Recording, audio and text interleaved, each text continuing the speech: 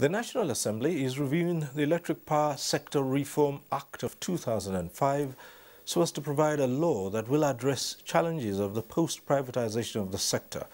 Joshua Ojito reports that key players in the sector are making inputs to the planned law that will enable efficient and optimal value chain operations and ultimately improve power supply.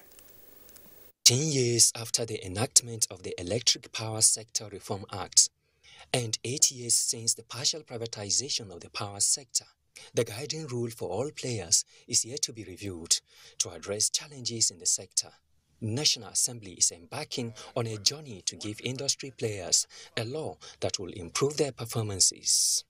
The conversation here with the legislature, Judiciary and Nigerian Electricity Management Services Agency, NEMSA, is on how to address areas of conflict between NEMSA and other agencies in the sector to make them function effectively. New issues have arisen from those private entities that have been taken over by private companies.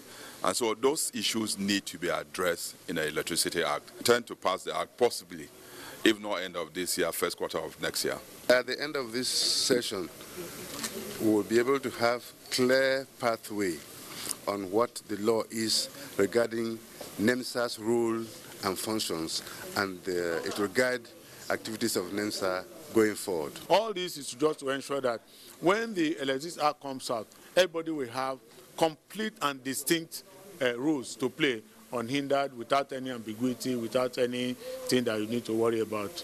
As the conversation continues among industry players for a new electricity law, electricity customers are hopeful that it will translate to improved power supply.